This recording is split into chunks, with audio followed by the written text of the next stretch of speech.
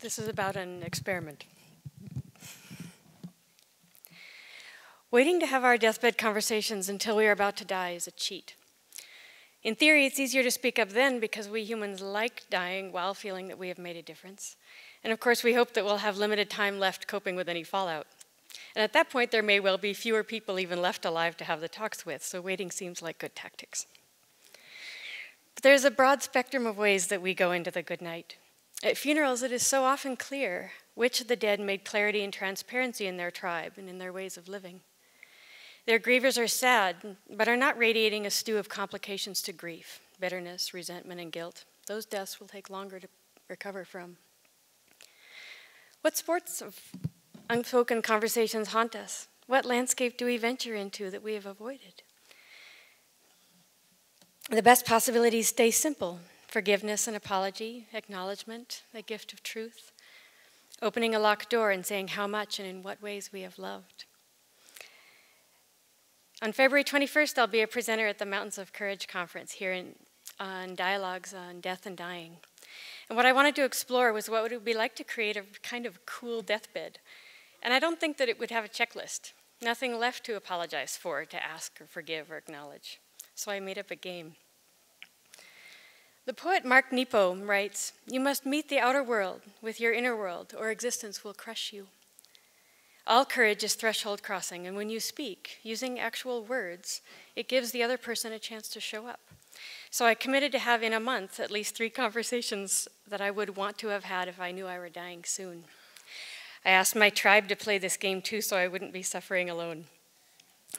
Pick a deathbed your conversation you were saving, pull on boots of courage, use your imaginations, and speak sooner, I said. I wrote some guidelines on my website, and I said I will come back in a month and ask if you want to tell me a story. So how do we engage voluntarily with a conversation that even our own body may be atavistically rejecting, like poison? It is not always even the possible consequences that deter us. These conversations remain unspoken because sometimes we find it easier to imagine chopping off our own thumb than speaking those particular words. It is a hallmark of some deathbed conversations. When you speak into one, it feels like acute vulnerability, even that you would somehow just die if you speak. But as Brené Brown is out there reminding us, vulnerability, once spoken, actually looks like courage, and it tastes like truth. Disbelieving a personal conviction of death by conversation is just a muscle that needs strengthening. The first week I went in easy, using a fountain pen to thank Professor Robert Grudin. 17 years ago, his book on time was full of such humanity and humor that it dissolved the writer's block around my master's thesis. His letter back to me had me glowing and shy when he wrote and asked that I share my own writing as it might dovetail with his new manuscript. So the second week, I took my husband down to the river, and despite that sensation of imminent death, I spoke 3 secret fears that I live in. It was not a graceful conversation, and there were some stunned disbelief on both sides. Yet in the weeks since, I have felt such love from him, and he doesn't suddenly love me more. Rather, removing a layer of armor lets me feel love like rain. This conversation, too, became a gift to our children, feeding a living hope for a marriage that grows in openness and softness and strength, so that they may in turn seek the same for themselves. What if these conversations I keep holding breed more courage and vulnerability in them, down through generations?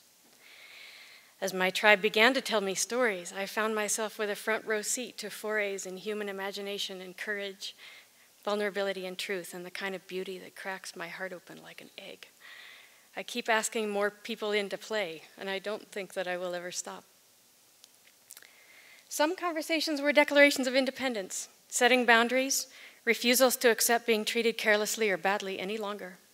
Many discovered the beauty that shows up in humility. A number told me of speaking into truths around mental illness, confessing it to dear ones, apologizing for actions, or finally speaking the truth about damage done or received. There were acknowledgments to family, former teachers or mentors. Of all who did talk to me, about 20% have not yet had a response, and some may never. But even those spoke to me of feeling lightness and moving forward differently now. And the game surprised me. In a response from an old friend, I received a poem titled, "I Remember the Time We Kissed." In part it went, "It was small but memorable, like you. I remember the time you stuck out your tongue. I thought to myself, good thing she's not a lesbian. Please, God, don't let her be a lesbian." I don't think of what could have been very often. I mostly think of the once upon a time descent from Turtlehead, trading places in the race. All I know is that I'm happy, that you have your kids, your husband, your place in the world, that I have my son, my health, my introverted partner who keeps me conscious of balance and longing. No doubt death will show us the truth of it all, or nothing at all, and we'll dance. At least our descendants will, and maybe that will be enough. Playing the game also has this intriguing side benefit. We not only clean up our existing messes, but going forward, we're more accountable to ourselves.